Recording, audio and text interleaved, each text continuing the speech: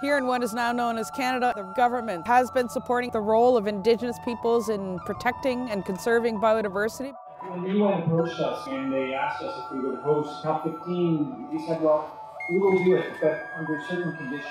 And one of them would be that Indigenous-led conservation would be at the forefront of this conference. Indigenous peoples are leading some of the largest, most ambitious plans for conservation and stewardship. For example, the Seal River watershed in northern Manitoba. We are an alliance of 4 First Nation communities in northern Manitoba, protecting traditional territory for our communities, the span of 50,000 square kilometers, or the size of Nova Scotia. In the Cascadena territory, they're proposing a protected area of 40,000 kilometers in size. Kusan, which is a Casca-led Indigenous protected and conserved area. And we are working hard to try to protect a key core part of our traditional territory in British Columbia.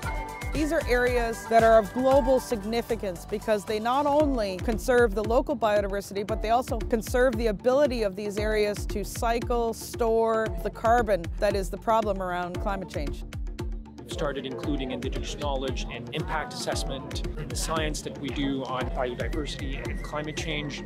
Any new conservation project that is proposed in Canada now must have Indigenous people at the table from the get-go. It's something that we've been fighting for generations, and it's really, really powerful to see that starting to come to fruition. The Indigenous peoples in Canada and the government in Canada for us is an example. We look to our brothers and sisters here in Canada, and we are inspired by you, the work that you do with the government, and the recognition that you have fought for and won. The government of Canada is working really hard with many of our allies around the world who also believe that Indigenous-led conservation needs to be at the forefront. Canada responding to Indigenous people's desire to have conservation and stewardship will really result in Canada becoming a global leader not only in conservation but also in human rights.